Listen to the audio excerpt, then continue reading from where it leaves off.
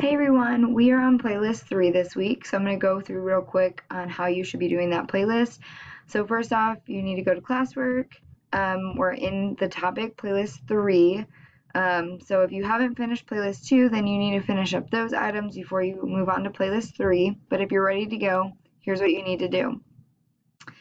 So first things first, it's underneath where it says playlist, or playlist 3. On Monday, you're going to be doing the M&M bell work form like you did last Monday.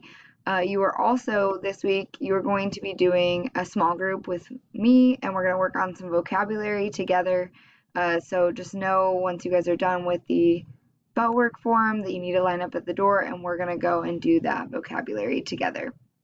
Tuesday is actually going to be a whole class day where we all are together as well, but it will be the whole class combined. You are going to read for 7 minutes because that's your beginning of class routine. And then when the 7-minute timer goes off, we're going to do morphemes. We are going to answer our weekly question. We are also going to review thieves and also introduce a new strategy to you guys as well this week. So just be looking for that. And all the resources that you need for this will be on Google Classroom. So just be mindful of that. And the Newsela article is linked right here. So when you pull it up, it should be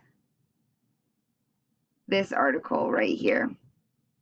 Native American Cultures, the Great Plains, which goes hand in hand with what you are doing in social studies right now. Then on Wednesday, you guys are going to be on your own, but you're reading for 7 minutes, just like you did yesterday. When the timer goes off, then you need to do your morpheme practice, and today what I'm actually asking you guys to do would be to make flashcards that go with each of the morphemes. And then Thursday, same thing, read 7 minutes, morpheme practice, but that would be a quizzes that you're trying to do or you're working on. And then you're going to have your small group with Mrs. Freeman, or Miss Freeman, where she goes over with Article 1 with you guys, and you guys work on that together. And then Friday, quite simply, you read for 7 minutes, and then you finish up what you didn't finish up during the week, and you take the morphemes quiz at the end.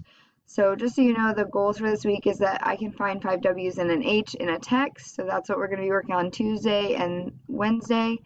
And then I will ace my morphemes quiz on Friday. So that is something that one of your goals this week is that you will get 100% or that you will do very well on that. So make sure you're utilizing the morpheme practices throughout the week. You literally do one almost every day, or you do one every day leading up to the morphemes quiz. So make sure you guys are doing that.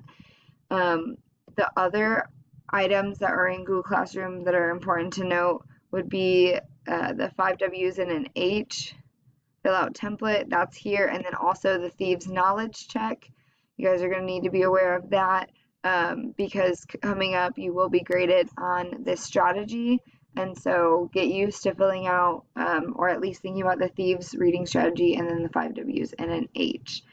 If you guys have any questions at all, please do not hesitate to ask.